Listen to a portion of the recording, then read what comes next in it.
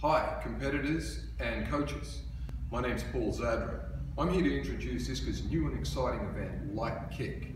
Now, Light Kick is in preparation for the 2017 World Cup in Sydney, the 2017 tournament in Rimini in Italy, the World Amateur Championships, and of course the US Open in 2018 when we were running a major tour.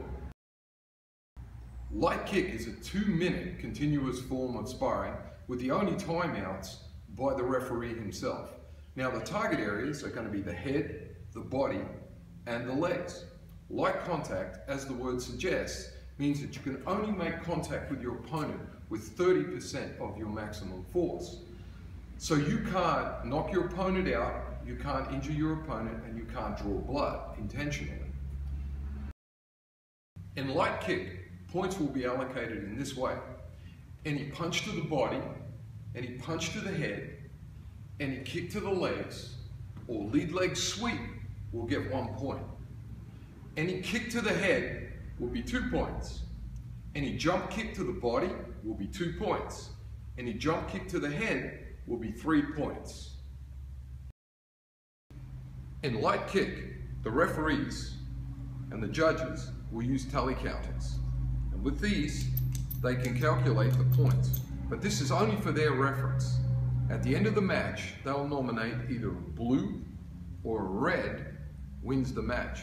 In the event that there are only 2 judges and a center ref, in the case that they are drawn, the center ref will nominate the winner. If there are 3 judges, of course, a majority rules. Okay, in terms of protective gear for this event, we want to make use of as much gear as you use currently, but there are some changes because this is a more contact event. So in terms of gloves, you need a boxing style glove. It needs to be 10 ounce minimum, and there are some different variations. And many of the sports suppliers supply quite a cheap boxing glove, but it does need to be a boxing glove for this event.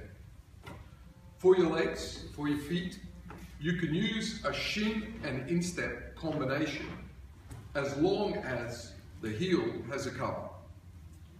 And many of the suppliers, Sportsmaster, Morgan, Century, Shogun, all of these suppliers supply a variation specifically for the ISKA. If you have the old style booties, that's fine, but you do need a shin protector to go with them. Of course, you need good quality headgear, something that perhaps protects your cheekbones, and a groin guard and a mouth guard. If you are 17 years and under, you will need a headgear with a face protector, and the ISKA will supply them for the upcoming CCP tournament. So if you don't have one, don't panic. We will have some spares there for you to use. Also, all kids 17 years and under must have a chest protector as well. And the other equipment is standard for juniors and seniors. So you'll still need the boxing gloves if you're children, and you still need the mouth guard and groin guard, and you still need the foot protection, whether they're booties or they're shin and instep combinations. Hi, what we're going to do now is demonstrate some light kick sparring and what it will look like in the event. Remember that the tally counters are calculating points based on whether you're contacting the head, the body, whether you sweep. Remember, a jump kick to the body is 2 points, a jump kick to the head is 3 points, and any kick to the head is also worth 2 points. Ready, gentlemen?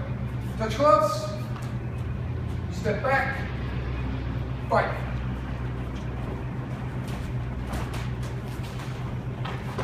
Now remember, all contact is restricted to 30%, so you can't knock your opponent out.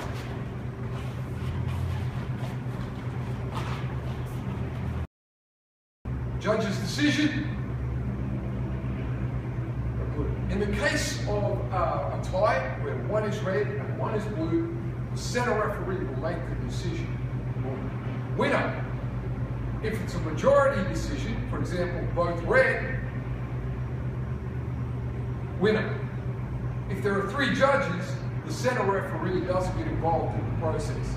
It's simply a majority works. Hope you enjoyed the video. Thank you.